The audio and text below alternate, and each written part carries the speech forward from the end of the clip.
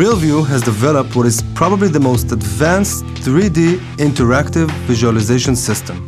Our holographic system allows physicians to work with the patient's true 3D anatomy, appearing as precise volumetric holograms floating in mid-air. There is no eyewear, no 2D screen. We are presenting the real thing.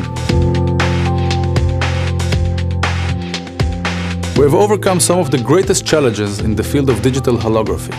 Unlike typical 3D stereoscopic solutions, which project a mere illusion of an image, our technology accurately reconstructs actual points of light in mid-air. We provide a hyper-realistic user experience presenting high-quality, full-color, and real-time true holography. We've invented a concept that we call image intimacy, where we allow the users the full freedom to engage with a 3D image literally. In our system, the users can reach into the image, rotate it, move it, zoom it, or manipulate it in any way they see fit.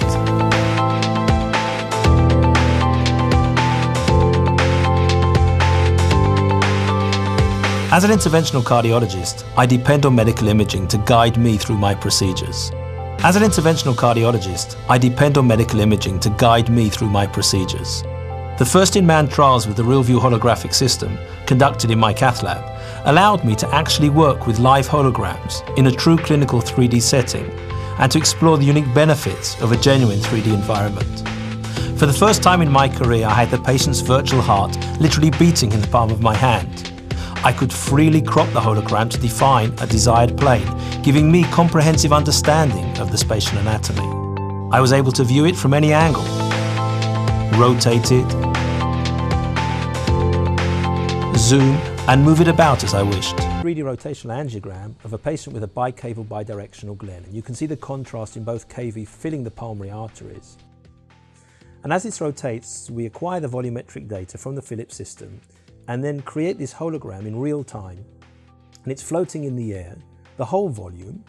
And as you see it rotate, you can appreciate the medial sternal wires in the front and the pulmonary arteries at the back hanging there as a total volume that I can manipulate to any angle just by touching the image with this pointer and putting it into a position of the anatomy that I want to examine. And here I can see the right SVC, the right pulmonary artery and its branches.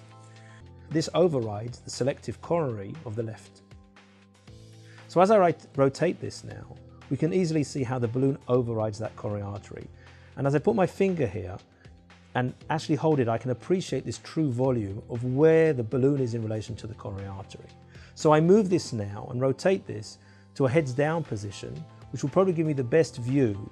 Now we have the Amplatzer inside here. I'm just pointing at the Amplatzer device, and you can see the mitral valve orifice, and I'm actually holding the heart in my hand. So now let's concentrate on the mitral valve. So we rotate this around, and you're going to see both the tricuspid and the mitral from the atrial and the ventricular aspects.